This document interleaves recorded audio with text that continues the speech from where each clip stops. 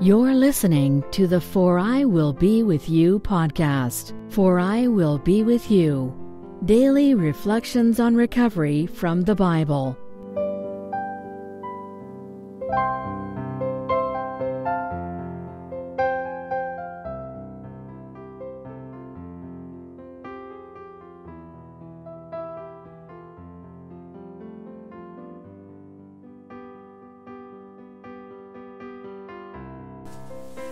Welcome back to the For I Will Be With You podcast for the 45th week of the year, from November 4th to November 10th, covering Deuteronomy 1:42 to Deuteronomy 4:29.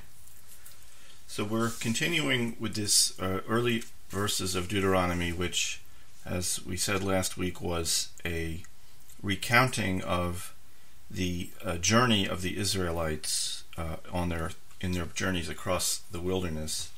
And it's being spoken by Moses on what is understood to be the last day of his life. So Deuteronomy 1:42, Moses says, God said to me, tell them, do not ascend and do not do battle, for I am not among you, so that you not be struck down before your enemies.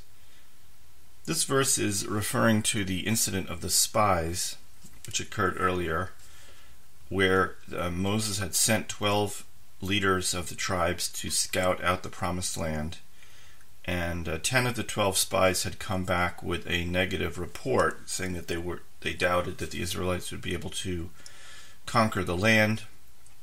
The Israelites had panicked, they rebelled, they demanded that Moses take them back to Egypt. And the punishment for this rebellion was God decreed that they should wander in the wilderness for 40 years until the generation that had been born in slavery and had those fears would have died off. Then, this is not directly in the Bible, but it's sort of a side story. In a panic, a group of men went to conquer the land for themselves. A sort of separate, independently created force went out to conquer the land, and they were all killed. And that's what he's referring to here. So tell them, do not ascend and do battle. He's warning people not to take matters into their own hands and defy the word of God.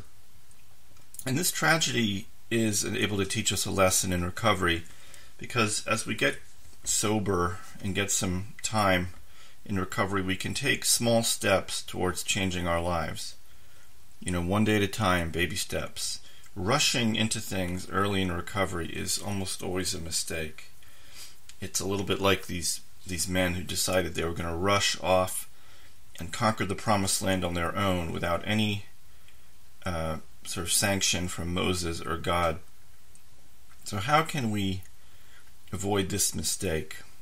There's usually two ways it can be done. One is, if we have our own strong God consciousness, we can learn to listen to ourselves and listen to God's word internally and consider that maybe we're making a mistake and we should wait or rethink it.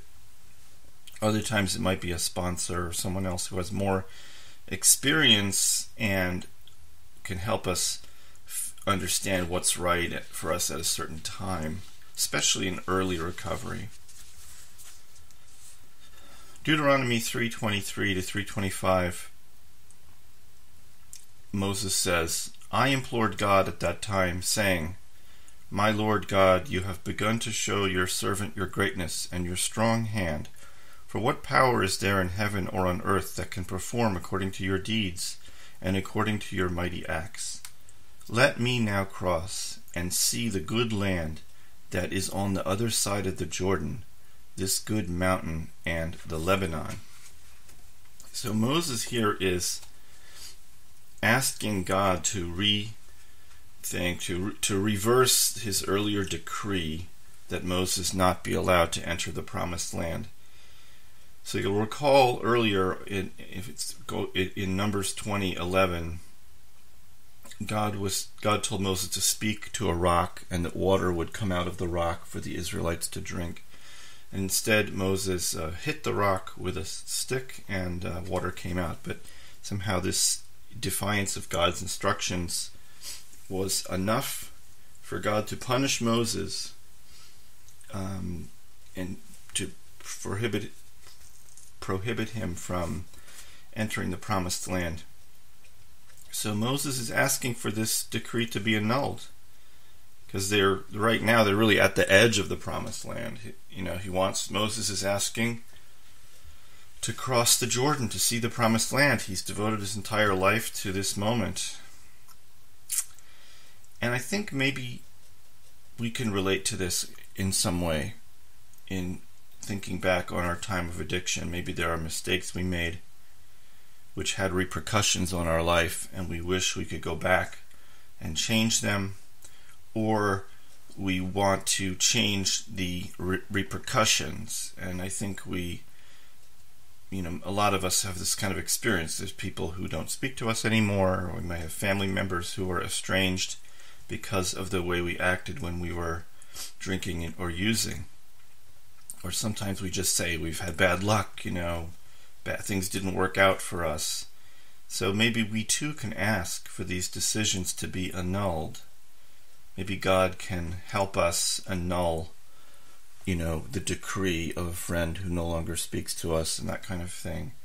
And as Moses shows, you should never give up hope and never stop trying to reverse a punishment.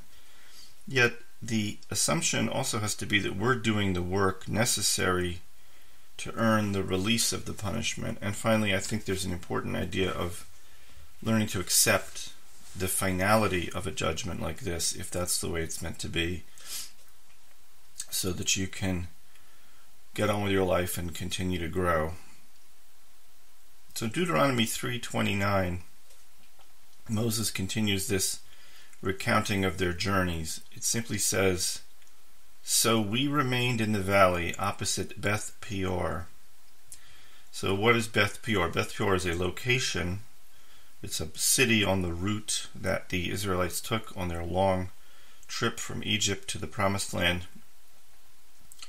And Beth Peor was the city near the Israelite encampment where the princesses of Midian enticed the Israelites into sexual immorality and idol worship.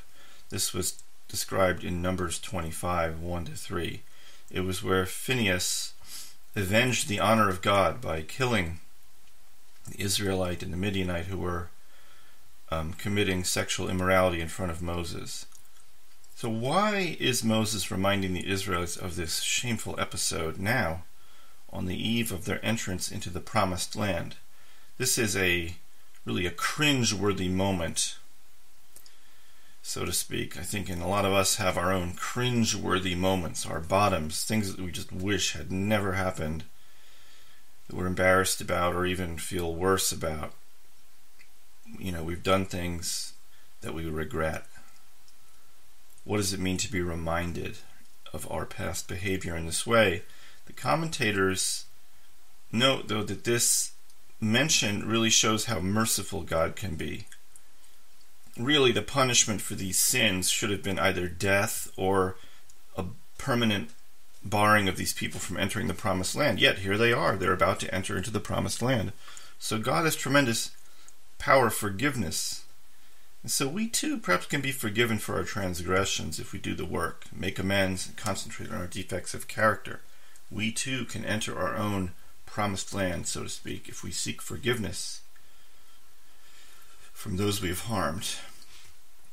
Deuteronomy 4:1 says, "Now, O Israel, listen to the decrees and to the ordinances that I teach you to perform, so that you may live and you will come to possess the land that God, the God of your forefathers, gives you." This verse contains a simple but powerful concept in the Bible, which is that the possession, with regard to the Israelites, but also to people in general, possessing the land of Israel and life itself is contingent on following the decrees and ordinances of the Bible. The Israelites are not entitled to the land unconditionally. If they do not follow the laws of God, they will lose the right to be there. And indeed, that is what happened. And you could say, yes, the Babylonians and the Romans evicted the Israelites from the land, but they were really acting as God's agents. What happened was that the Israelites had sinned so excessively at those times that they lost their possession of the land. There's no magic guarantee that they get to stay in the land. And in our lives, we can look at this verse and think of the promised land as a metaphor for high-quality recovery. This is what we seek. Our dream should be to live a sober life of serenity. And this is going to mean different things to different people. But most alcoholics would agree that having such a life is a major goal of theirs. So how do we get there? And how do we stay there, maybe more importantly? The answer is very simple but difficult at times. We must follow the decrees and ordinances of God. We must follow the guidance of our higher powers. This guidance aligns well with the steps: honesty, belief in a higher power, prayer, meditation, treating others with respect, admitting we were wrong and making amends, and on and on. This is the path to our own personal promised lands. Deuteronomy 4:2 says, "You shall not add to the word that I command you, nor shall you subtract from it, to observe the commandments of God, your God, that I command you." So what this means is God is telling the Israelites not to add onto the Torah or remove from it. The Bible is considered perfect and complete. It's the Word of God directly from the mouth of God. Therefore, it may not be modified by human beings. Now, there's a lot of difficulties with this idea, one of which is that, obviously, the Bible has been translated and edited a number of times. I mean, it's not like human hands have never touched it. But the people who believe in God generally believe that the Bible was the Word of God. Now, of course, there are people who believe that the Bible was written by other human beings, and I'm not going to get into that argument. I'm just saying that for the purposes of our own spiritual growth, we should consider that the words of the Bible are the Word of God, and that they mean something to us. And of course, there's differences of interpretation. That's another layer of difficulty with this. So, there's differences in ritual or belief, but the essential text is not supposed to be changed. Meaning, like, if the Bible says you shall observe a Sabbath every 7 days, you're not supposed to say, well, I'll celebrate the Sabbath every 9th day because I'm special, right? You're supposed to observe the Sabbath on the 7th day.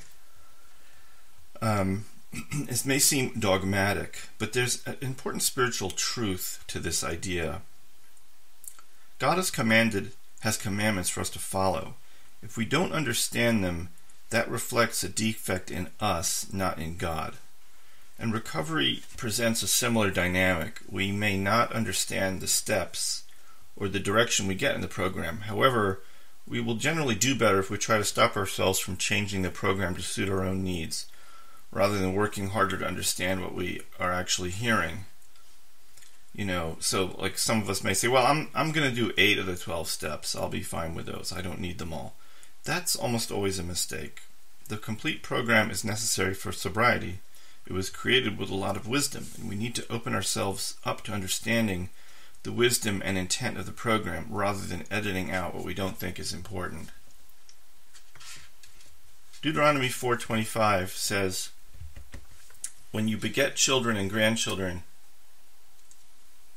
and will have been long in the land, you will become corrupt, and make a carved image, a likeness of anything, and you will do evil in the eyes of God, your God, to anger him."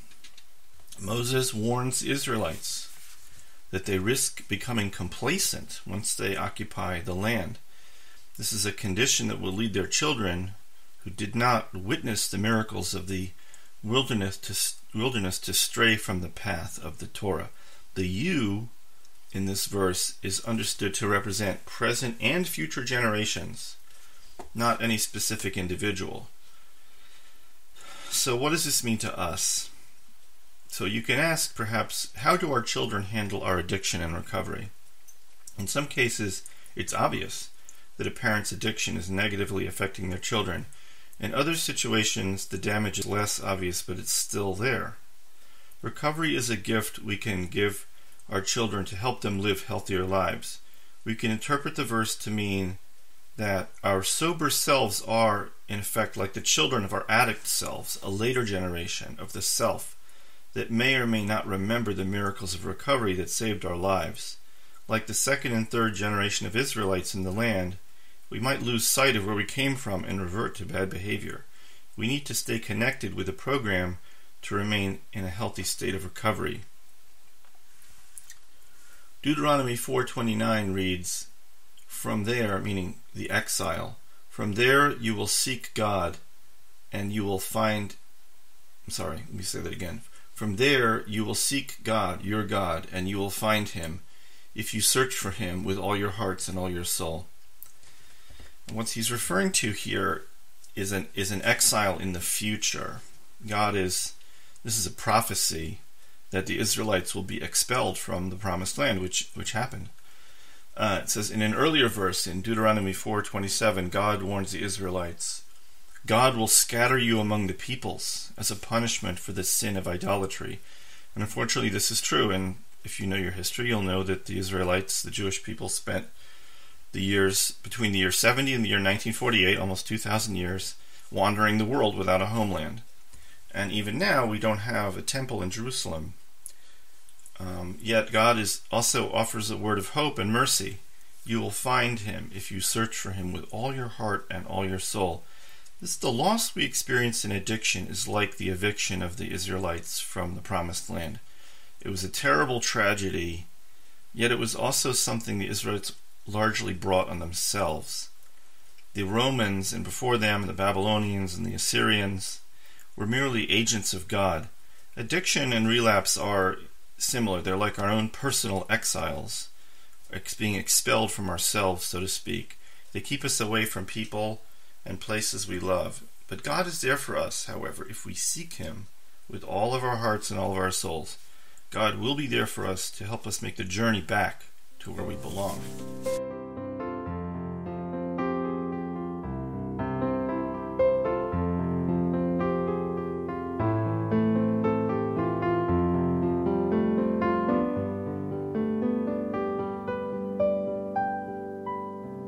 You've been listening to the For I Will Be With You podcast. Daily reflections on recovery from the Bible. www.foriwillbewithyou.com